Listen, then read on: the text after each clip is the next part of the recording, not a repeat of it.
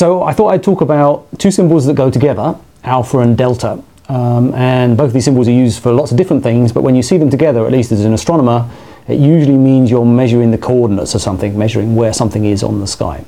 And of course that's rather important to astronomers, because if you want to point your telescope at a particular object, you need to know what direction to point it in. And so these are the coordinates we use for measuring the positions of things on the sky. You give me two numbers which sort of measure two angles to tell you where to look in the sky, what direction to point your telescope in. And it's just exactly the same as giving somebody, if you want to tell somebody where something is on the Earth, you give them a longitude and a latitude. So it's measuring position, and that's kind of a position on a sphere. We're doing the same thing, but it's the sphere we're looking out at on the inside of, if you like.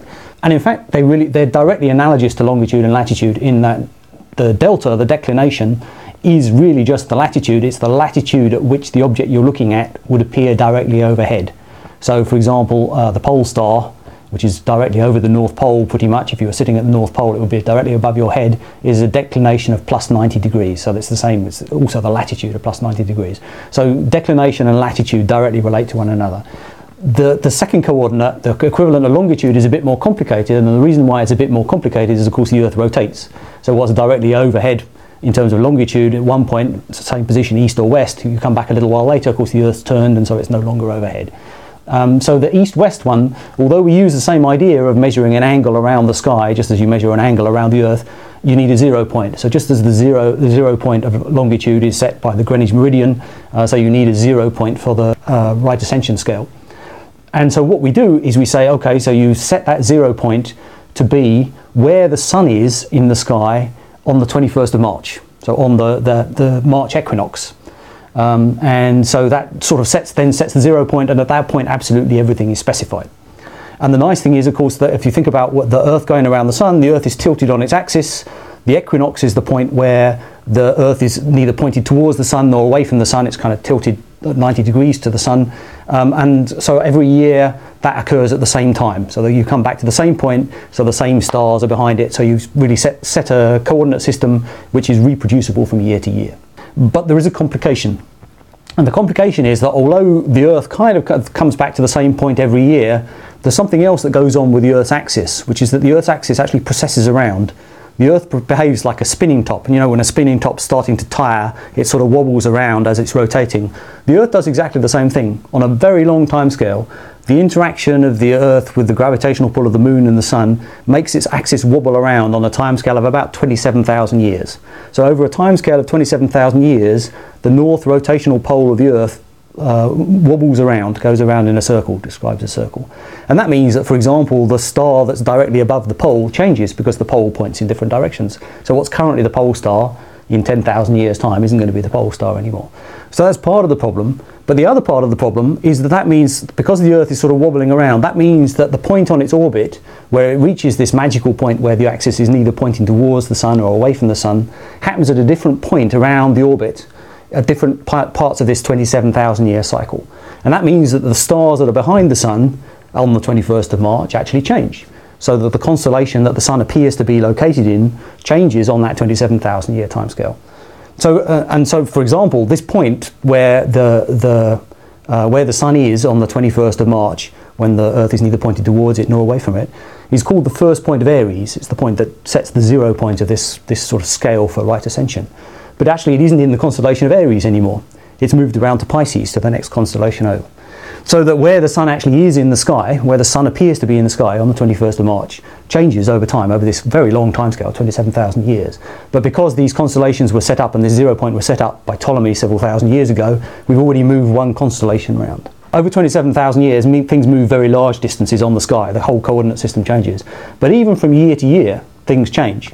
And so if you don't process your coordinates right, you end up not pointing your telescope in the right direction. Remember, telescopes look at a tiny bit of the sky, so even a small error in where you're pointing your telescope means you'll miss the object you were looking at.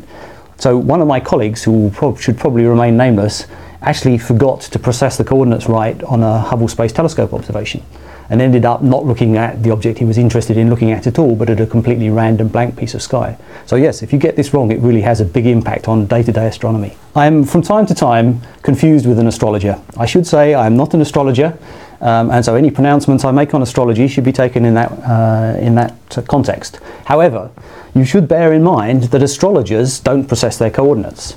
So for example, my sun sign, my birth sign is Virgo, which in the sort of naive picture of astrology means that at the time I was born, the sun was in the constellation of Virgo. Now, because of this precession effect, the sun wasn't actually in the constellation of Virgo when I was born, it was actually in the constellation of Leo. And so the constellations all kind of move, shunt their way around over time. Now, the astrologers claim this doesn't matter, because the astrologers claim that really what they're measuring is the time of year that you're born at. And of course that's all taken care of, because the 21st of March, this equinox, always happens in spring in the northern hemisphere, autumn in the southern hemisphere. Our calendar takes care of that. It's just the way that the constellations appear on that particular date changes. And so what are called tropical astrologers, people who actually track the motion of the sun in this way, say that it doesn't matter and really you're just measuring when you're born according to the time of year. I have a couple of problems with that. Firstly, it means that really if you're just using the names of the constellations like Leo, for example, as just a marker of a particular time of year, it has nothing at all to do with the constellation. Now the reason why that particular birth sign is called Leo is because the constellation Leo looks a bit like a lion.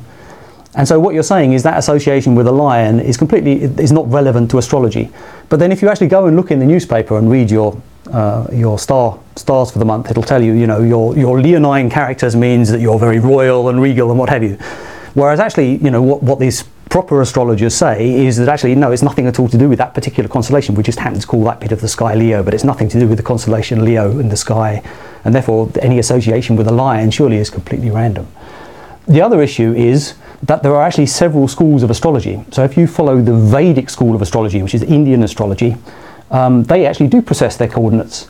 And so they actually measure the position of the sun and the planets relative to the constellations. And they actually follow this properly and actually allow for the fact that the Earth's axis is precessing, and so they change the coordinates appropriately. Whereas the Western astrologers, the tropical astrologers, don't precess their coordinates. And so they end up with completely different symbols for what your birth sign is, for example. And what this means is that at least half of astrologers are talking complete nonsense. Personally, I'd go for a rather higher percentage. I mean, the funny thing is this came up in the news fairly recently. It's just one of those things. Somebody put a video on YouTube, in fact, where they raised this point about precession of coordinates and the fact that the constellations have all moved around and therefore your sign of the zodiac is wrong. And it's just one of those things that just went viral and lots of people picked it up, and so it got picked up by the mainstream media and it became a big story again. And it sort of annoyed everyone because both the astronomers and the astrologers are well acquainted with this argument, and it's been going on forever. And you know, there is no real argument to be had because there's no science in astrology, so there's not much point in a scientist confronting an astrologer because we think they're talking nonsense and they know they're not.